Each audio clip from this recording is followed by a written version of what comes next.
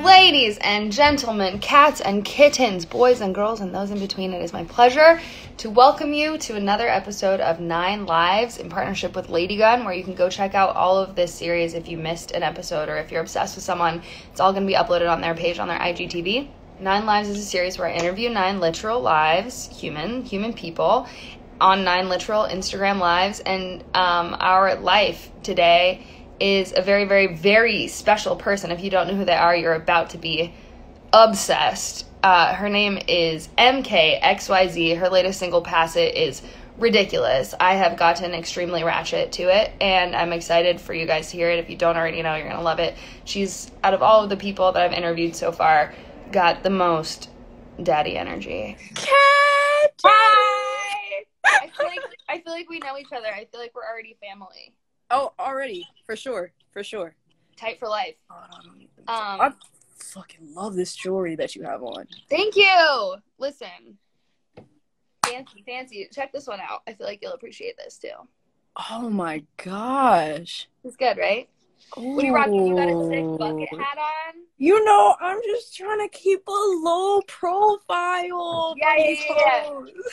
I'm like literally such a fan of you, and if the clubs were open, I would be on the floor dancing to Pass It right now. I would be sweating so hard to Pass It. It is so good, and the video is perfect. Literally perfect. And I know that you started as a dancer too, right? Yes. I feel like there is no set timing in when I did either or. I feel like I've just, to my knowledge, always been singing and dancing. Like, it's never not been a thing. Like, yeah. I don't remember the beginning to this. Like, it was just like, I'm here, bitches. Like, what's up? Let's get into these questions. We're celebrating International Women's Month, so we're going to talk about women's. Who is your favorite historical female figure? My favorite would have to go to, and this was, you know what, this was really hard too, but definitely Audre Lorde. When I was in college, yes, I love Audre. I'm working with the organization right now. She's amazing. Yeah. No way. Yeah. I'll talk about it later. Okay. Yeah, I was gonna say we have to kiki over that too. No, definitely Audre Lorde. I think primarily because like me being an adult going to college, it was like that was one of the first writers, authors, activists that was introduced in one of my favorite classes through one of my favorite professors. Like, she's amazing. Like, in every sense of the word. I got to read her work, Zammy, Sister Outsider. I don't know if you've read it yet. I'm kind of struggling through it, but like, she's so dense. Everything is super packed. Like, it's really heavy. You have to really sit and take it chapter by chapter. But just being a lesbian and traveling and having experiences that I wasn't in the world yet. I didn't understand what that looked like. And from her lens, just being able to break it down and share those experiences, I think is just incredible. Like, she's so dope. Yeah, I feel like there's a lot to keep up with every day with our queer community and how quickly things are changing and how much new information there is about gender and all that stuff. And we focus so much on like being on the right side of what's politically correct right now. But I think like that's a really strong point to go back to the history, because like the people that sit on the front lines for us to live our lives are so important, and to just like be reminded where like we all come from. It's really cool. No, hell yeah. Also, people usually say something that has to do with their career, so I love that you chose something that has to do with our community. That's really cool. Yeah. I think it's also because the fact that like and I didn't assume that she would ask this, but like MK and then the XYZ is a lot of like all of that combined, like just what experiences look like from different perspectives, and not trying to basically like adhere to expectations and standards that don't fit you. Like, what does that look like? So like XYZ is that, because I didn't know if you knew that, but I want to throw that out there. That's just like to be like the everything that we're made of. Absolutely. Like, fuck these boxes, fuck these roles. You are what you are. You know what I'm saying? You are the XYZ. Oh, I love that. That's fucking cool. What is one challenge you've had to overcome in your industry? So, right. All the struggles. Honestly, I feel like this hasn't changed, and I don't think it will.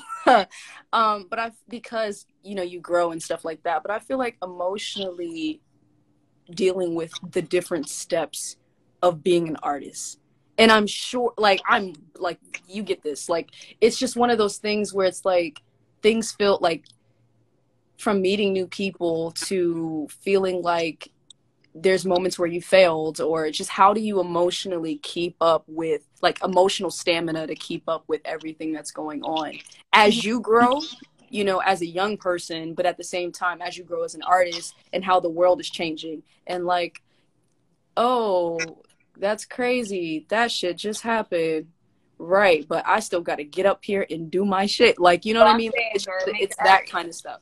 It's like, okay, how do I stay in the game when I really don't have the mental capacity to do it right now? I totally feel that. I feel like also, like, not to say that anybody's art makes that easier, but I feel like I relate to you in that you chose, or you are naturally, when you make your art, somebody who's like, you really put your life in it, and you put a lot of energy and like bravado in it, and like, you have to be on your game to feel that like swaggy when you do it, and some days you don't feel like that.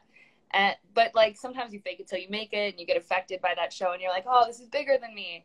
But I totally feel that. Like, I also like choosing to put myself out there as like, follow me, I will be energy for you, or I'll be a safe space for you. And some days you're like, I'm not even a safe space for myself. This is hard. Hex. It be like that. It really be like that. Name a woman who has had a big influence on you.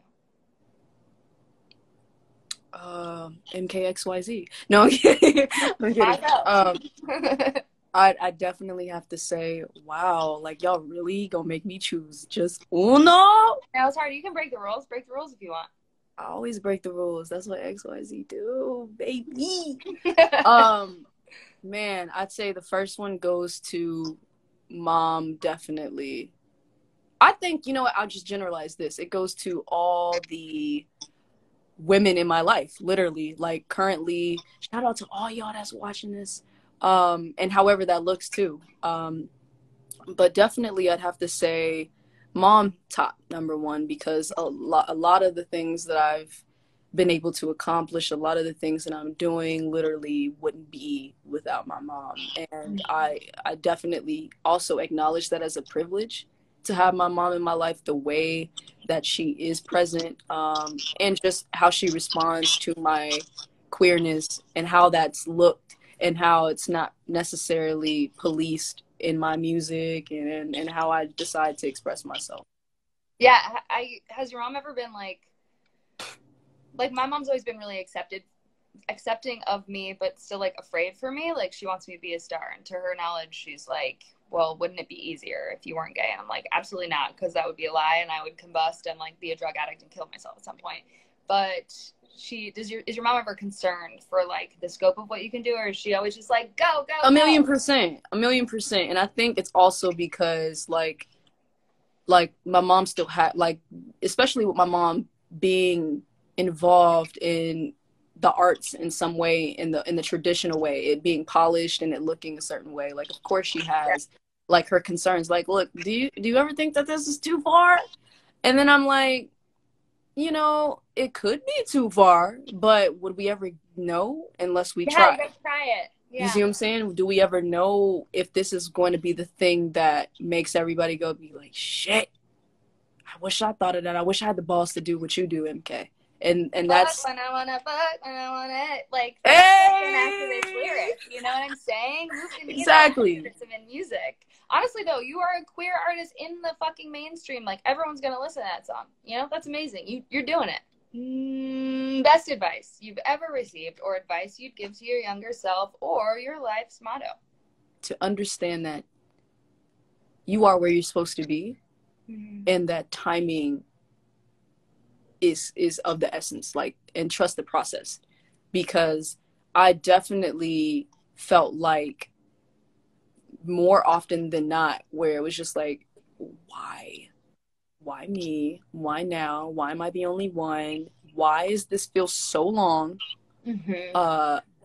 Why does this feel so long? Why does this feel like this is overwhelming?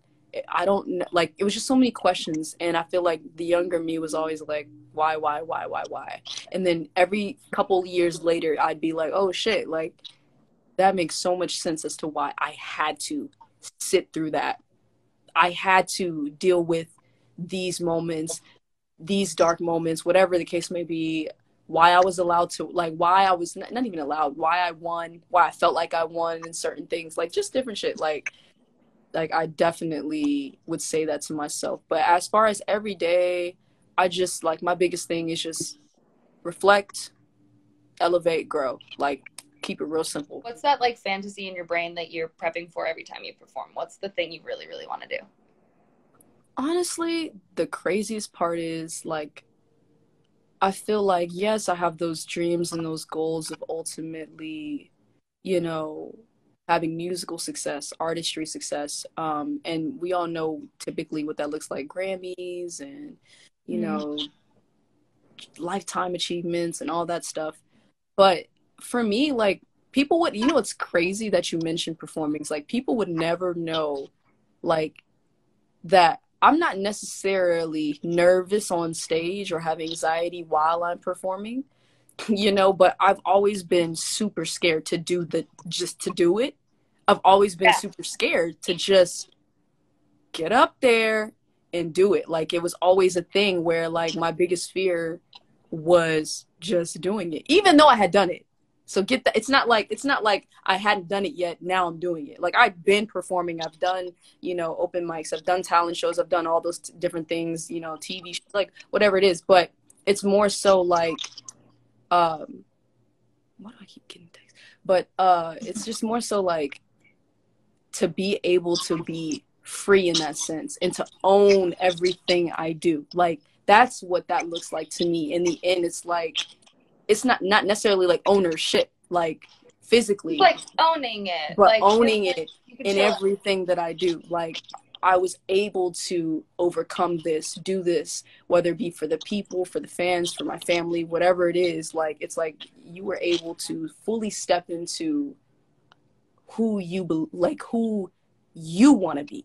I just want to enjoy it. I don't want to look back on that and be like, man, you're like choking back how scared you are. I just want to have fun. And when exactly. I see people like just being there for that show, I'm like, I want my career to be marked by me being like present when I do stuff like that. Okay, this is a really serious question. Really, really big deal. Don't be intimidated. There is a right and wrong answer.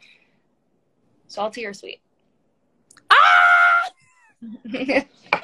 I'd definitely have to go with sweet. What? Sweet. Hey, you guys. For those of you who just did your best to try and tune in, we had an incredible conversation, barring the fucking terrible internet or something. I think my phone wants to murder me. But MK XYZ is a literal star, a dreamboat, and also, like, a queer leader. So go follow her if you aren't already. And I personally look forward to the gay dance bangers that's going to make you shake your ass that we write together in the future, because that's a new friend. Anyway, thank you for trying your best to tune in. And if you really want us to, maybe we'll come back again sometime soon. I love you guys. That's been 9 Lives.